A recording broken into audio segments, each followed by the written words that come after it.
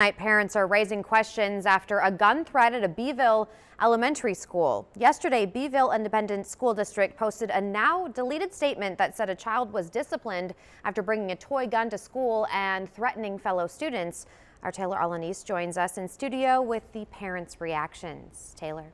Yeah, Mackenzie, a letter sent out by the FMC elementary school principal says there was no immediate threat of danger, but the student involved will be facing criminal charges. Well, some parents we spoke to say they think that's a little overboard.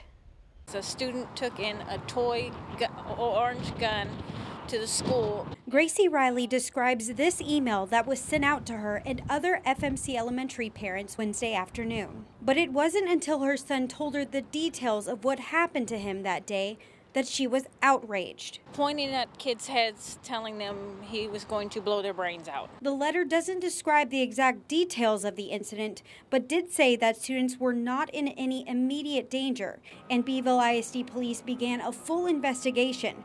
They will be pursuing not only disciplinary action, but criminal charges.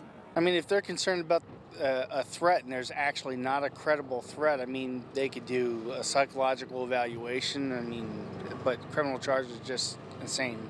Joey DeHart's son was homesick that day, but after what happened, he plans to transfer him. This overreaction is more of a threat than a child with a toy gun. He says the punishment is way too harsh. He could possibly face criminal charges that could affect him all the way up until he's 17. Wiley disagrees. Even though it's a toy gun, okay, apparently this time it was a toy gun. What's next, you know? She says in a day and age where bullying can quickly turn deadly. They're more at risk now than when I went to school back in the 80s and 90s. Wiley says the school should have told parents sooner. It's not right what this kid did, and you know, okay, criminal charges, that's fine, but let the parents know.